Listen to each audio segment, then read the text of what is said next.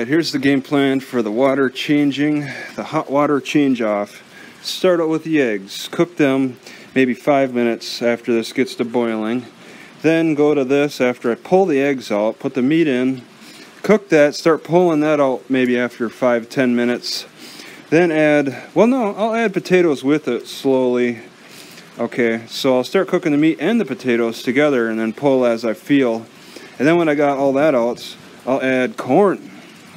And that'll soak up all the water, all the hot water, cook, and then, add some of this fresh basil. I've never seen this before. I've been using dry quite a bit to save money, but they have this in the frozen section, and it's usually better when it's in a fresher state.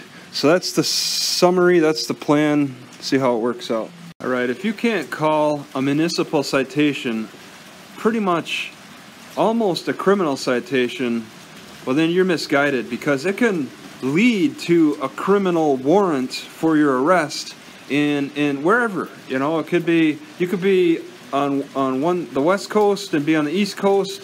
It shows up on their national database that you have a warrant. They love inputting those, even for the smallest of things, for a municipal violation of leaving your car hood up.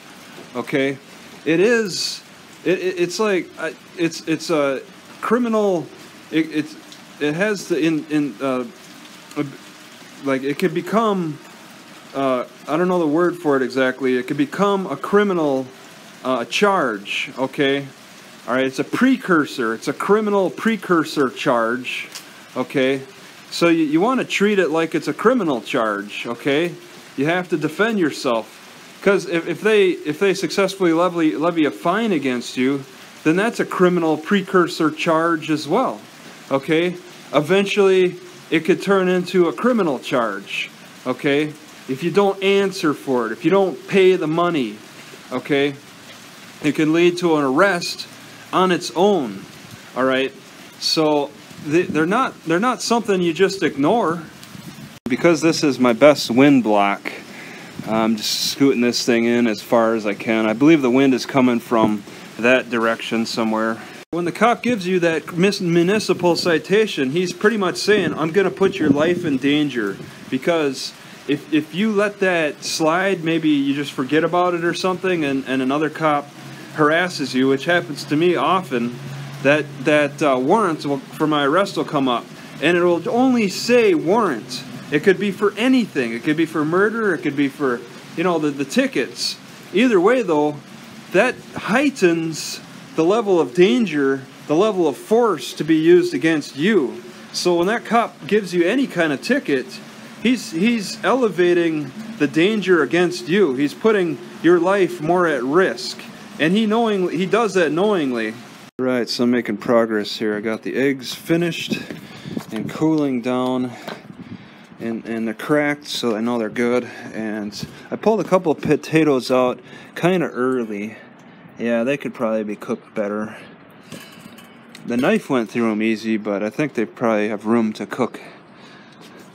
Got a good flame. Wind's been picking up every so often. It's been pretty cool. You could tell by the frost. It's been pretty cool out here, windy, rainy. Answering the charge is the right thing to do. Protesting quickly, okay, and often. Whatever they throw at you, you have to protest, okay? Just like in court. You don't win cases by being silent, okay?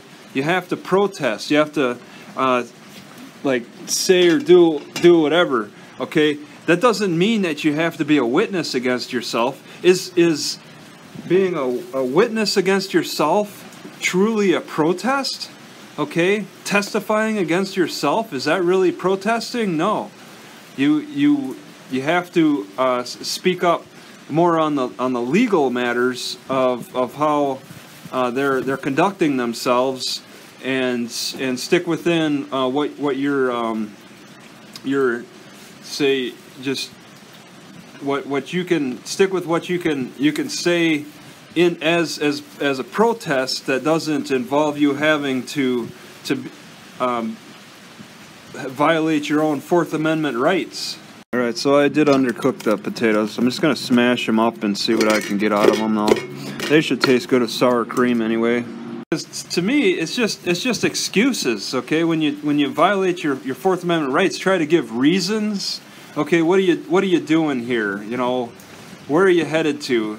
You're just it's just giving excuses. It's like the cop might as well just ask all those silly questions.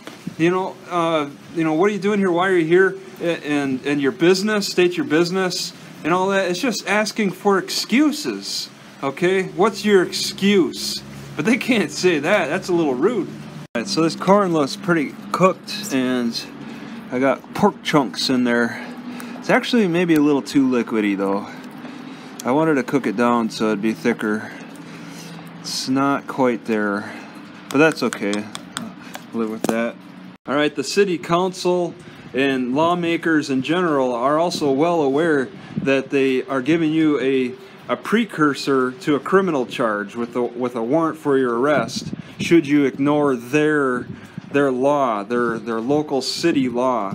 So it's very much talked about within their realms that they're really putting you they put the threat on, put the pressure on that you could become a criminal, and they're the ones that hold the key to putting you into that position.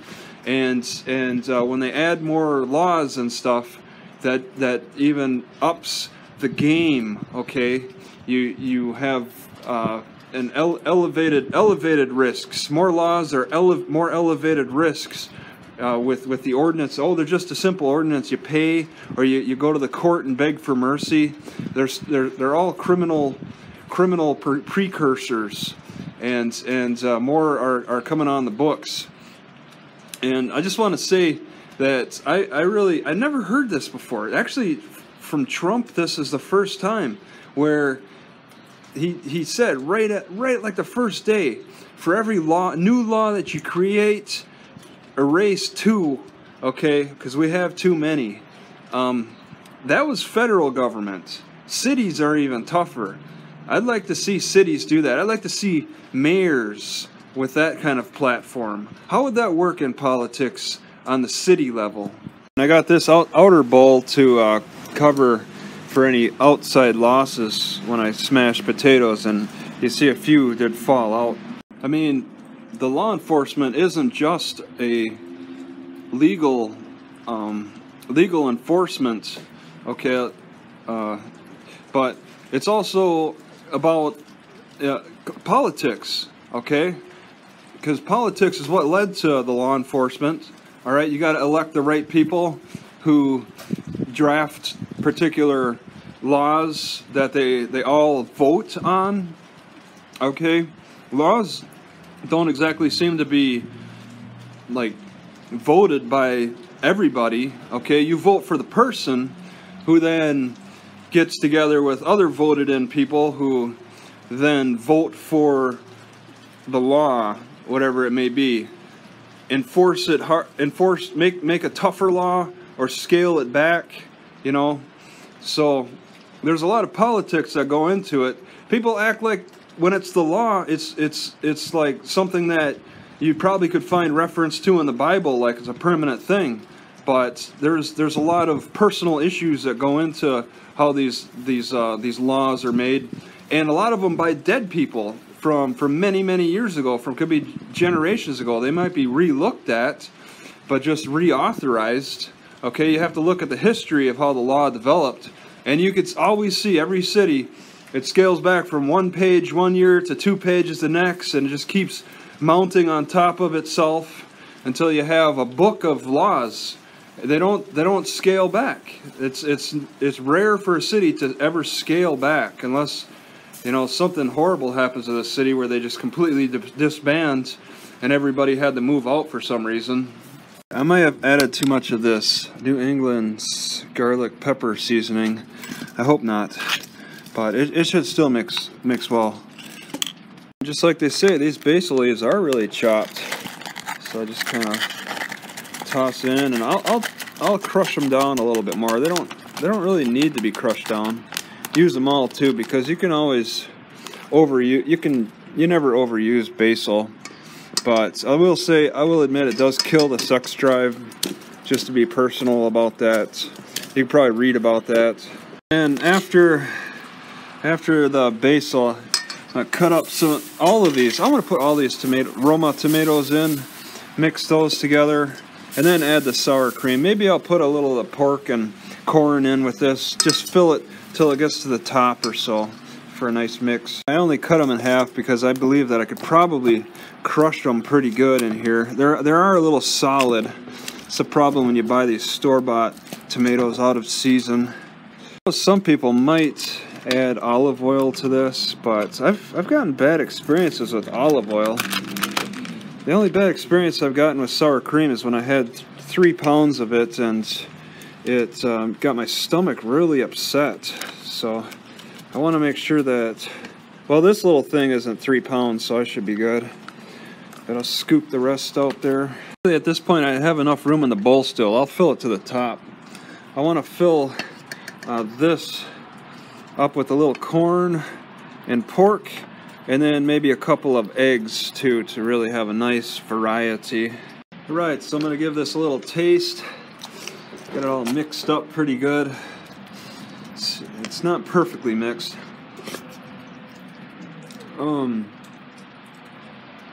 Alright, there I got a big bite of basil.